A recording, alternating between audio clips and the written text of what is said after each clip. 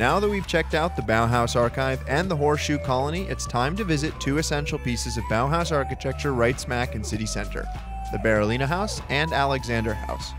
Currently located in Alexanderplatz, directly under the omnipresent Berlin TV tower, these buildings were designed by architect Peter Behrens, who was mentor to many of Bauhaus's founding figures.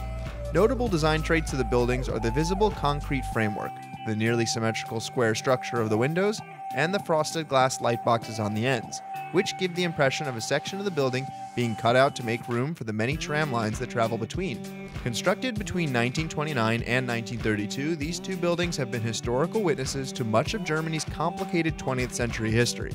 Surviving the Second World War, the Berolinahaus went on to become a Bezirksamt, or city council office for the German Democratic Republic, and was eventually renovated to remain a vital part of Alexanderplatz.